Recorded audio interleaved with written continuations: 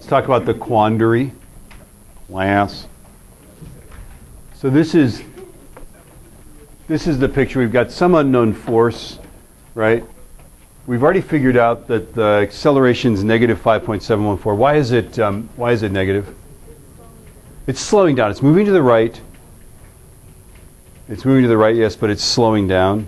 Okay. We also don't even need to think too hard, right? Because we're using V final as VI plus AT, right?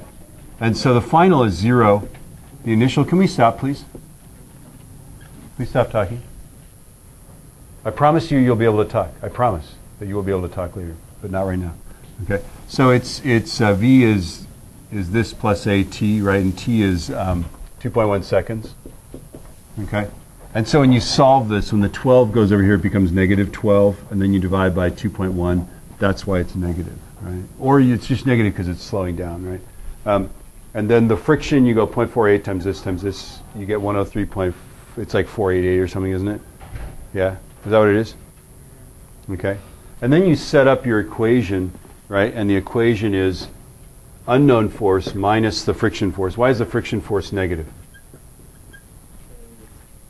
Sliding to the right, so the friction force is to the left, and everything to the left is negative, yes?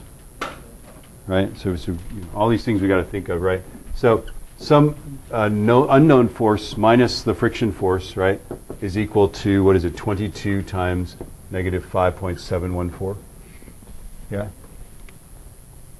And then we can solve that for F, which isn't too hard, I don't think. So 22 times negative 5.714 plus 103.5. 22.208 negative. Now, probably looking at this problem, unless you're like Rain Man, and you can just look at that and go, oh, I see instantly, right? You probably didn't know whether this unknown force was to the right or the left, did you? Maybe not. Okay. Some people do. They know, but I don't know, right? So the way you solve these things is you just have to be really careful about these forces, right? Is it positive? Is it negative? Is the acceleration positive? Is it negative? Did anybody try doing it with a positive acceleration? Did you get the right answer? Yeah, you don't get the right answer. It doesn't work, right? So you've got to be really careful with your minus signs. In these friction problems, as you're solving them, if the thing's slowing down, it's probably a negative acceleration, right? Speeding up, it's a positive. You've got to put that in there. Draw a picture of it. That always helps, okay? Yes?